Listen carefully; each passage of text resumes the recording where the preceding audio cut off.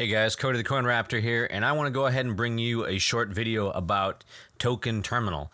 I will have the URL in the description of the video, but this is really one really cool site that I've seen regarding crypto and crypto research. This is the only place I've been able to find for any sort of fundamentals of crypto, and by that I mean you can find things like revenue on here, you can find things like a price to sales ratio, or in the case of crypto there's also what they call price to fees. So you can go ahead and go on this site and you can actually take a look at a lot of the metrics that they measure crypto by, and in some cases like a price to sales and revenue, you wouldn't find that on any other site as far as I know, and you could use those as kind of a sort of parallel to stocks and company price to sales and fundamental ratios.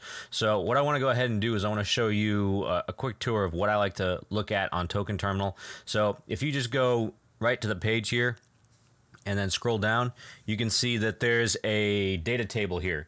And the data table, you can kind of mess around with the upper right here and just click on any of these options here, and it'll show you a list of crypto as well as the fundamentals for that crypto. You have the price, you have 24-hour change, you have the circulating supply, okay? You have the diluted supply, the total value locked, the fees, and that's paid in the last 30 days, the fee trend for the last 7 days, the price to fees ratio, the price to sales ratio, and a treasury as well. So that's, you know, how much money that particular blockchain has in its treasury.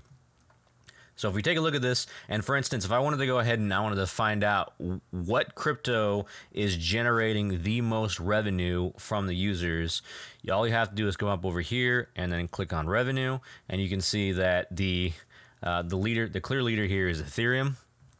And the revenue right now is actually pretty spectacular. It's $1.2 million in revenue generated over 24 hours, okay?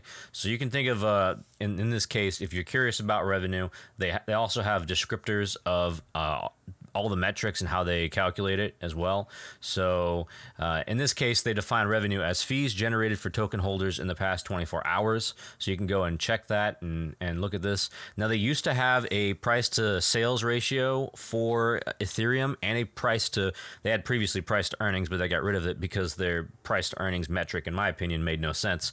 But they used to have a price to earnings as well. However, for Ethereum, because of the recent merge, it's all NA right now. So if you click on Ethereum, you can see loaded up here.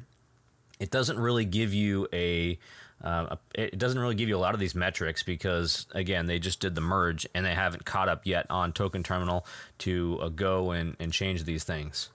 So let me back out here and go back here to the data table. And so if we take a look at that, we can see Ethereum is the clear leader when it comes to fees generated and revenue. They can say almost 180 days, Ethereum generated $1.1 billion in revenue. And that's pretty insane when you think about it. And it's so much higher than any other blockchain here. If you can also sort by either if you want to just look at Dapps or if you want to look at blockchains. So you can just look at blockchains specifically here, and in this case you have Ethereum again at the top here for revenue, or you can sort it just by Dapps, and you can see here that by Dapps OpenSea is by far the largest revenue generator. And that's not surprising when you consider that Ethereum is also up there, is the top spot as well for blockchains. So what I like to take a look at for this is the total value locked.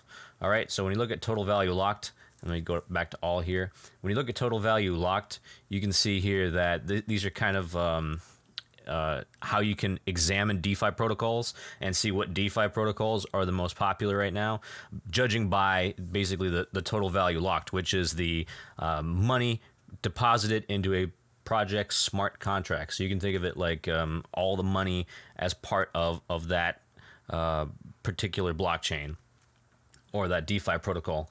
So you have the MakerDAO, which is the top, Lido Finance, Curve, Uniswap, Aave, all the ones are up here, and you can go and you just take a look at which one of these is the most popular and the most widely used.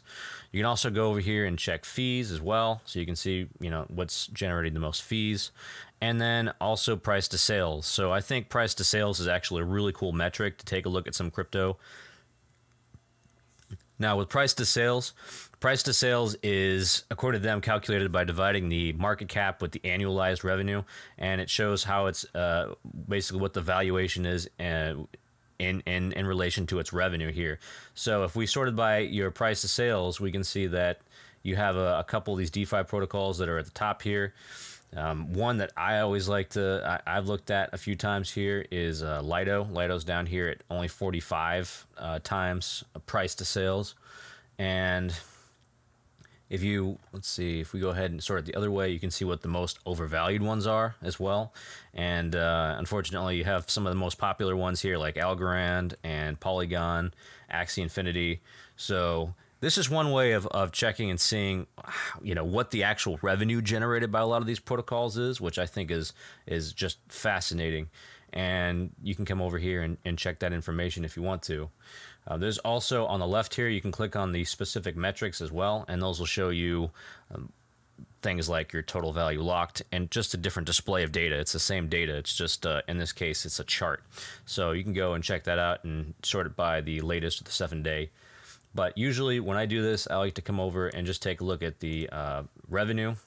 Okay, let me click on this, revenue. And again, we can see this is just a different presentation of the data. And OpenSea, number 2, Ethereum, number 1. Everything else is in a long, a distant 3rd, 4th, 5th place.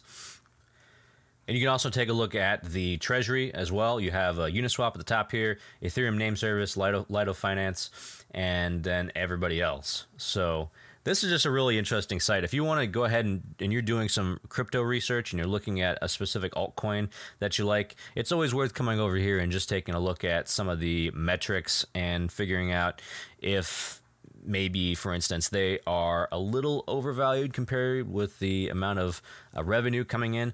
Now, it's not always kind of related to the performance of the coin itself. Like if the price to sales ratio is super high, it doesn't necessarily mean that that coin's not going to do well.